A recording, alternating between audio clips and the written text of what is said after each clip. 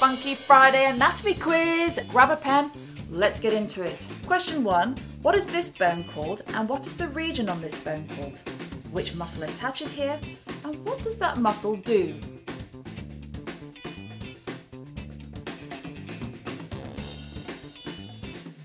Question 2. What are these structures called and what do they do?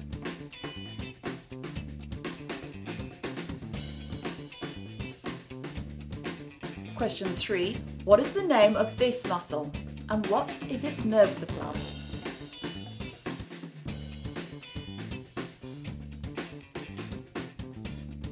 Question 4. What is the name of this nerve and which muscles does it supply in the hand?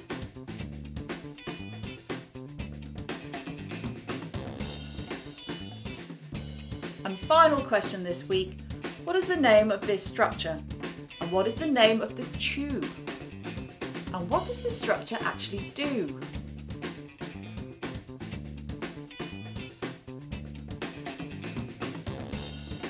The answers! Question 1 is my favourite bone, the scapula, and this region is the supraspinous fossa, which gives rise to the supraspinatus muscle. This muscle attaches to the anterior aspect of the greater tuberosity of the humerus. It works by elevating and abducting the arm away from the body. Question 2 are the seminal vesicles that form part of the male reproductive system. They produce fluid that make up 70% of ejaculation fluid. The fluid contains several important factors to keep the sperm healthy, and these include alkaline fluid, which neutralises the acidic environment in the vagina so that the sperm can survive. Fructose, which provides an energy source for the sperm. Prostaglandins that suppress the female immune response to foreign semen. And it also contains clotting factors that help to keep the semen in the female reproductive tract after ejaculation. Question 3 is the biceps femoris, which is one of the muscles in the posterior compartment of the thigh. It is one of the hamstring muscles, and as you can see, it has 2 heads. The long head is from the ischium, and the short head is from the shaft of the femur.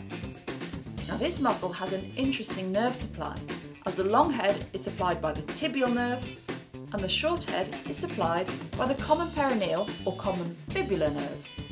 Both of these nerves are of course direct branches of the sciatic nerve.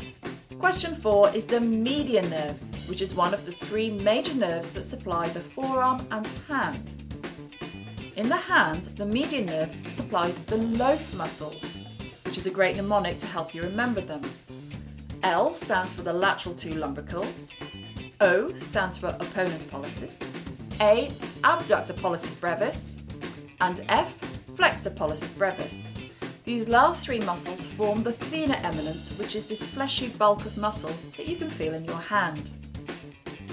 Question 5 is the gallbladder, and the tube emerging from the gallbladder is the cystic duct, which goes on to combine with the hepatic duct to form the common bile duct.